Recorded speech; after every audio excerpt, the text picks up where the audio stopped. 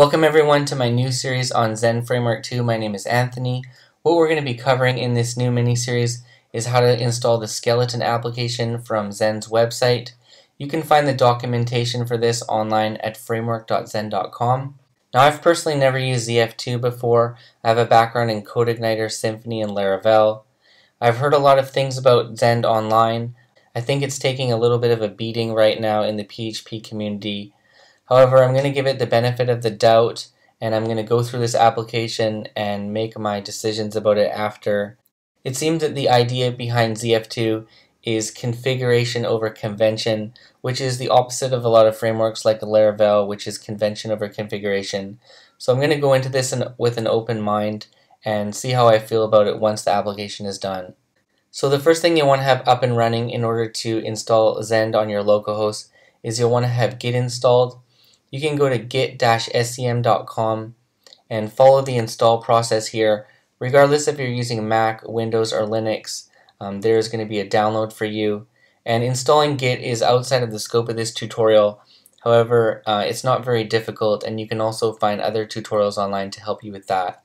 After you've installed Git on your computer, go to your command line and type git --version just to confirm it's installed. The next thing you're going to want to make sure you have installed is Composer. This is necessary in order to install Zend and all of its dependencies. So just go to getcomposer.org and go to the Getting Started pages, and you'll see a link to different operating systems here. If you're on Windows, go to the Windows link. That's going to give you an exe you can run. However, if you're on Mac like me, I'm just going to click on this globally link right here, and I'm just going to copy this first line here, and we're going to use curl to install it. So I'm just going to pop over to my command line here and paste this in. Hopefully it tells you that all of your settings are correct for using Composer, and then it will go ahead and download it. We'll see that this is finished now. I can use it with PHP composer.far, so we can try that out right here. If I actually type ls right here, we should be able to see it. You'll see the file right there. Let's type php composer.far --version, and you'll see we have the version here. It's actually a hash. However, I want to be able to use this globally no matter what project I'm working on. So what we're going to do is we're going to move composer.far to somewhere that's within our path.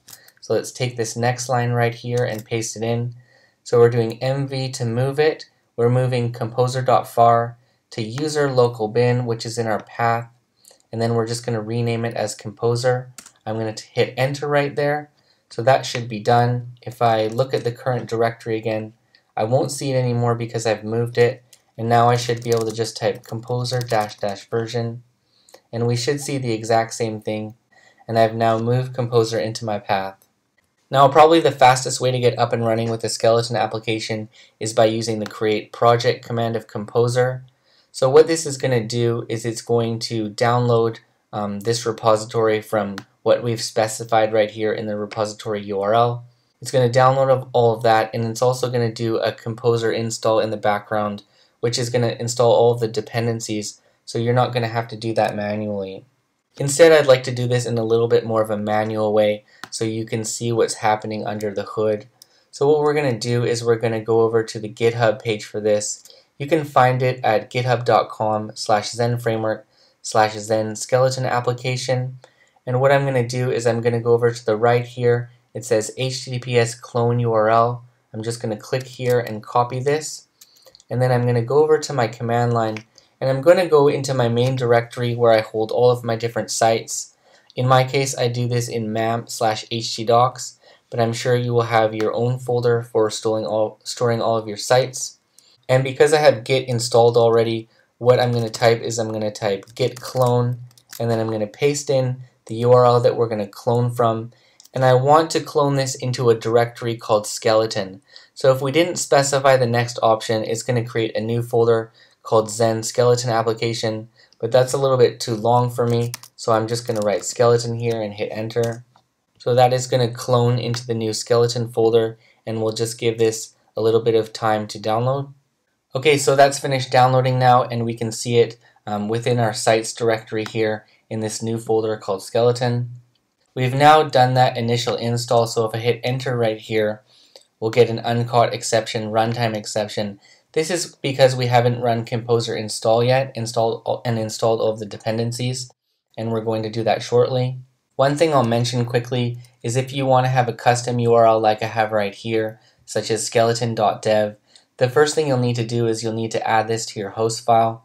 The location of the host file is different on a Windows and a Mac. Because I'm on a Mac, what I'll do is I'll do a cat to etsy.host, and we'll see all of my different custom URLs right here. And because I'm using MAMP Pro, this was added automatically for me by MAMP Pro. You'll see it at the bottom here, skeleton.dev. But you can also edit this file manually. So if you're on Windows, the location of the host file will be different. If my memory serves me correctly, you can find it at Windows/System32/drivers/Etsy. So you can use something like Notepad to edit this. However, remember to edit it as an administrator or else you won't have the rights to edit this file. So after you've made the edits to your host file, what you're going to need to do is add your own vhost. I have some other tutorials on that, so if you search my channel for vhost, you should be able to find how to add your own custom vhost for Mac and for Windows. However, just to show you really briefly what that's going to look like, I'm just going to go into my Sublime Text right here, and I'm going to look for that file. So I'll go to Open, and because I'm using MAMP Pro, this is located in the Libraries folder, so I'm just going to scroll to the left here and go to Library, and within Library I'll go to Application Support and go to Absolute, MAMP Pro, and then the Conf folder, and then http.conf. It's different if you are on the regular MAMP. In that case, it will be in your Applications folder, and then MAMP, and then the Conf folder. You will find it in there. But if we just scroll down to the very bottom of this, we should be able to see some of the virtual hosts that MAMP Pro has added for me. And we'll see something like anthonyvipon.dev, which I use. And you'll add your document root in there. So this is going to be the location where your index.php is located. We also have the directory block in here.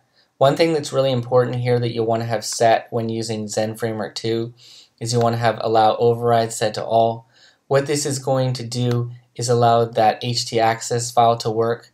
So the htaccess file within our Zend project is going to be able to override some Apache defaults.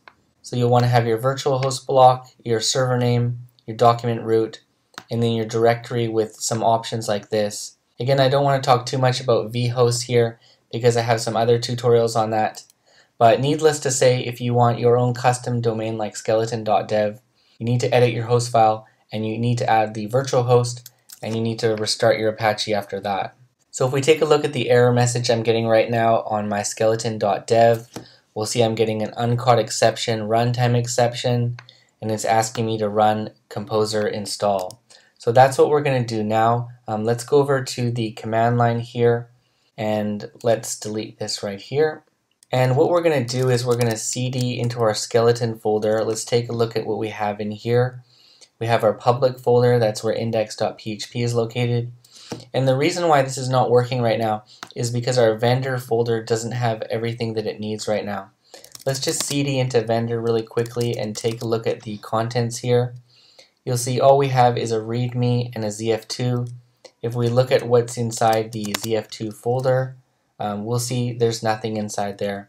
So I'm going to go back into the root of my skeleton application here. The root will be where you see the composer.json and composer.far files, and we'll just do a composer install from here. So what this is going to do is it's going to find all of the dependencies that are laid out within the composer.json file. It's going to download those all from the internet and install them into your vendor folder.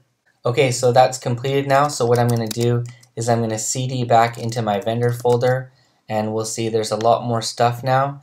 We now have an autoload.php file, a bin folder. Let's take a look at what's inside the bin folder. We have a few PHP files in there. Let's look at what's inside the composer file. We have some class loaders in there. And let's do an ls on Zend Framework. So we have all of our dependencies now. Let's go back over to the browser and see what status we're at right now. And we'll see the application has been totally installed right now.